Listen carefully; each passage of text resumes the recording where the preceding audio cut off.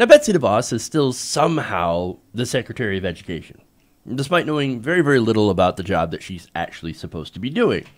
Now, to be fair, she has had some time to learn about her job and to figure out what she's doing. She came into it never actually going to a public school and not really knowing anything about public education. So, okay, look, her background obviously makes her very, very unqualified. But in this amount of time, you'd think that she would be able to pick up a few things and try to understand the huge, huge responsibility that running the Department of Education actually is, right? Well, we'll see. We'll see if she's actually learned a few things. Now, and we'll see that in action because she is actually in Washington, D.C., and she had a meeting, or I should say a hearing with Congress. Well, these are always fun, right? So now I've got some video here where we're going to see if she has taken the opportunity to be better on the issues, starting with civil rights. Now, Representative Marcia Fudge is going to ask her some pretty basic questions about the civil rights program in our public school system. So let's take a look at that question and then her answer and see if she's got any good answers. Watch. Now, I am concerned about the low performance of your Civil Rights Office. Could you please just state for me the mission of your Civil Rights Office? Thanks, Congresswoman, for the question. The Office for Civil Rights is committed to protecting the civil rights as determined under the law of this land, and we do so proudly and with great focus each day. That's not the mission statement. Do you know what it is? Perhaps you could share it. That's okay. I have not memorized that's okay. the mission statement. Do you even know what the mission statement of your department is? I have not memorized it. No. But by the way, I mean, I love her answer to the first one is, we do so proudly under and with great focus each day. Okay. But anyway, for the record, I do actually have the mission statement here. It says OCR's mission is to ensure equal access to education to promote educational excellence through vigorous enforcement of civil rights in our nation's schools. So again, that's what the mission statement is of the OCR, the Department of Education. You know where I found that on? The website for the Department of Education. I know it's a strange place for it to be, but somehow it's there. It's a 10-second Google search. But okay, look, okay, whatever, right? Not too terribly important to memorize it to the letter, fine. Now, what's important is what you do to make sure that you actually do promote that and make sure that everybody has equal access to education and to promote educational excellence, right? Now, Fudge is actually going to ask a question about that next. Now, get a load of her answer. Please explain for me what you would believe to be vigorous enforcement of civil rights in the context of schools today. It would be following the law and enforcing the law as stated. Okay. So do you do believe that the Office of Civil Rights is following the procedures that were put in force since 1964, the Civil Rights Act of 1964? I'm sorry, do I believe that the office is following Yes. that law? Yes, indeed, I do. And what leads you to believe they are? I'm confident that the team assembled there, both of career staff, dedicated career staff, and political staff, has continued to focus on doing so with great professionalism. So how do you do it if you continue to try to dismantle and defund the office? I'm not understanding. We haven't done any such thing.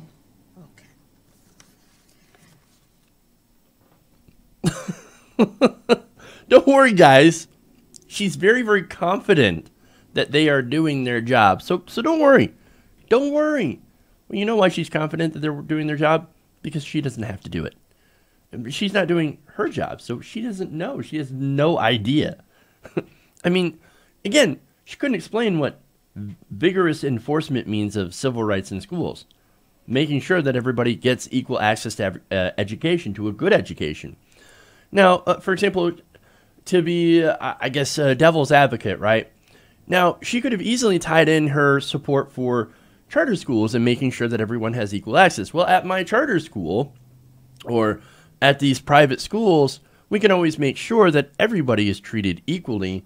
And here what we're doing at the Department of Education in trying to give more grants to charter schools is we're targeting people who are primarily African American who don't have access to these kinds of good schools. And we're allowing them through our grants to be able to access these schools so that they can have an equal education to their white peers. Now, that's a simple answer, and that actually is an answer that she could have given in the context of public schools.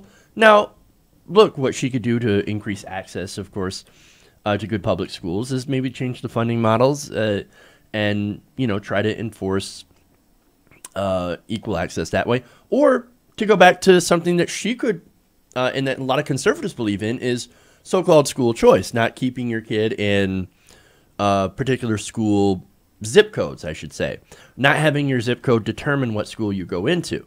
So you could choose to say, well, look, I don't want to go to this poor school, you know, as a minority. I would like to go to a school that is more well-funded. So I will choose to go to this school instead and allow people to have the choice to be able to do that.